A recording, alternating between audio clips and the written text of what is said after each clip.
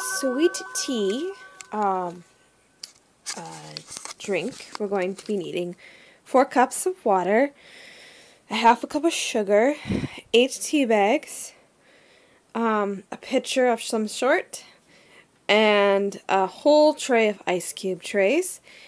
And lemon is optional depending on what tea you're using. Today the tea I'm using is peppermint. Your pot to your stove, and you're going to put it on high until it boils, and then I'll take you to the next step. If you're a child doing this, I recommend your adult turn on the stove for you. Alright, let's go this off our stove, and we're going to put our tea bags in here, and we're going to steep them to 3 to 5 minutes depending on how dark or light you want it. We're going to take our tea bags and open them up, and leave the paper on the outside. If you feel that this would steep better with a lid on it, you can go ahead and do that.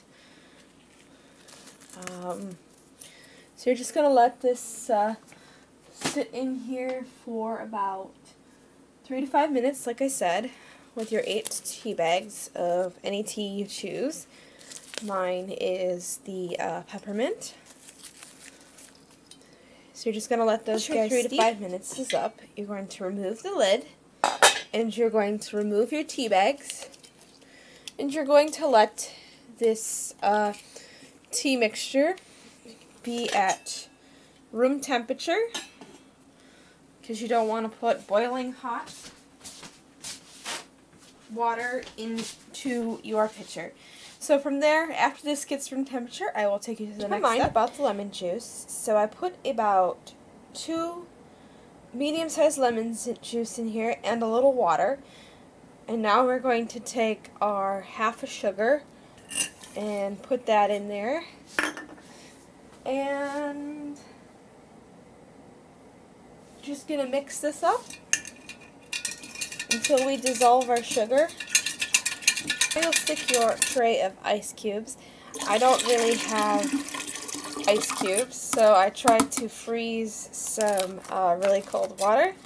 So that'll be your whole tray of ice cubes to be putting in there. Now that our tea is at room temperature, you're just going to pour this into your pitcher, like so. And then give it a good stir. And now it doesn't look too appetizing because there really isn't the sugar and the lemon. Give it just a stirring look. Alright, let's give it a try. Here is that sweet tea we just made, so let's give it a try.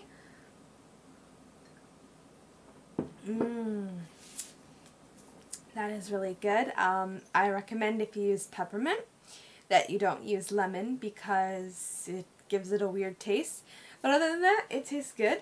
So if you're using peppermint tea, just substitute the lemon for nothing.